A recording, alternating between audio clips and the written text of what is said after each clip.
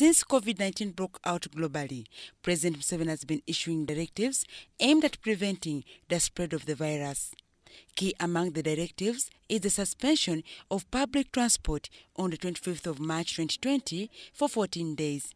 The Minister for Works and Transport, General Katumba Wamala, now says this deadline is no longer binding due to the fact that Uganda has 53 coronavirus cases. These measures are not time-bound. The only time we may get out of them is when the Minister of Health says, now we are out of the woods as far as the virus spread is concerned.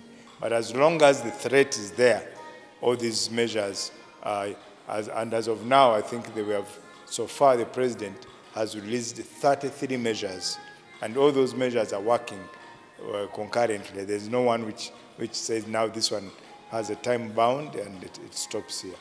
Already, some service providers in the public transport sector are calling for the revision of the ban. Kuba mulimu omuntu abadde azibalira ku ngalo nti leero lumu leero enkya bbiri luli ssatu kati amazima ennaku 14 zaaweddeyo. Ne mu njogera za President zonna eziyise tetumuwuliddeeko ng'agamba ntambula y'olukale ngyongezaayo ennaku bwe ziti. Even changing that from the time, bring the time to 2 was because of their own fault, because they were abusing. The President actually, I think, was a bit even lenient with the border-borders, because he said, let the border-borders continue operating, because then they can do the shopping, deliver, he looked at them as being used for delivering essentials to the families.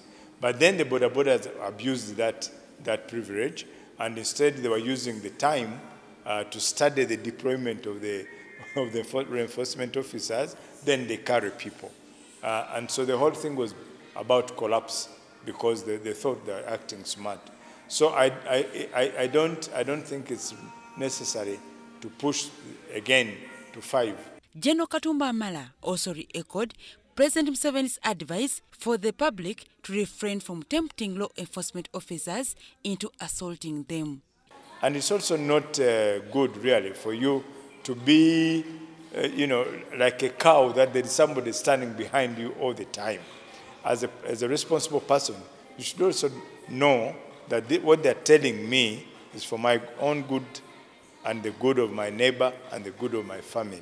As of this Friday, Uganda has not registered any COVID-19 case for 3 consecutive days. Dorcas Kimono, UBC TV News.